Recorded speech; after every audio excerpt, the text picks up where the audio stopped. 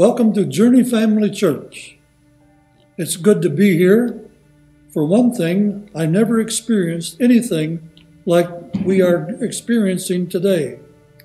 A lot of fear going around and worrying about what is going to be happening later on in the world today. There is so much sadness. Is life worth living? We hear people say. So much uncertainty concerning the future. Our plans, yes, and even our plans with the new church being built. My mind went to a gospel song that was written by Bill and Gloria Gaither during the time of the Vietnam War, and the drug culture was booming, and the God is dead theory was popular. That's when Bill and Gloria Gaither were experiencing a baby. And they thought, this is a poor time to bring a baby into the world.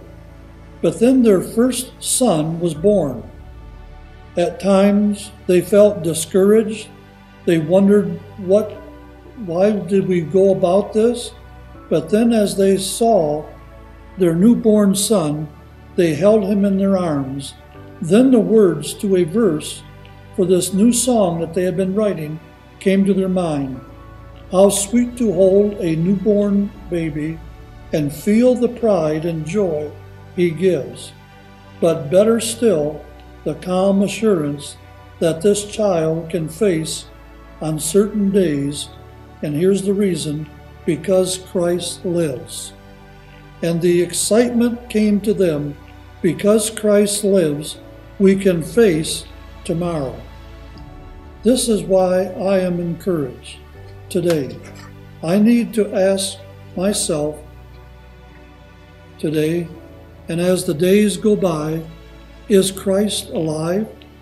Does he live today? Are we serving a living Savior?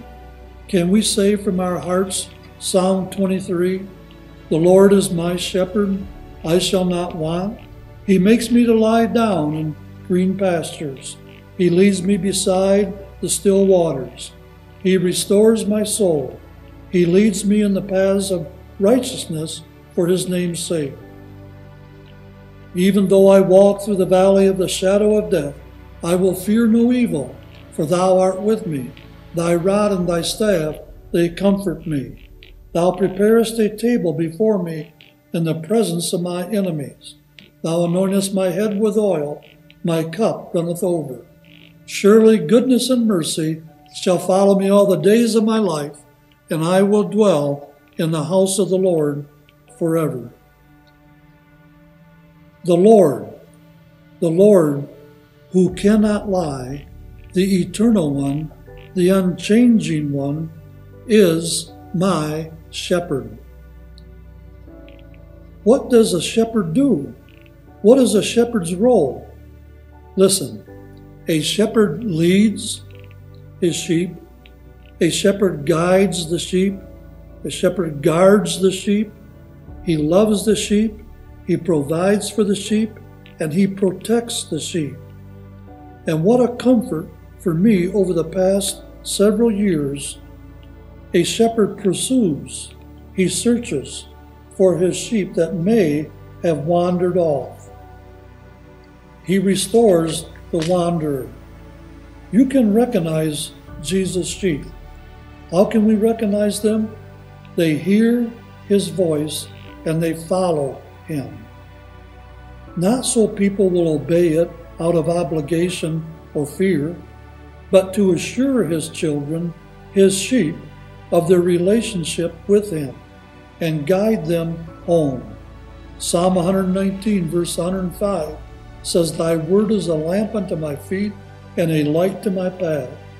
In John 10:27, Jesus says, My sheep hear my voice, and I know them, and they follow me.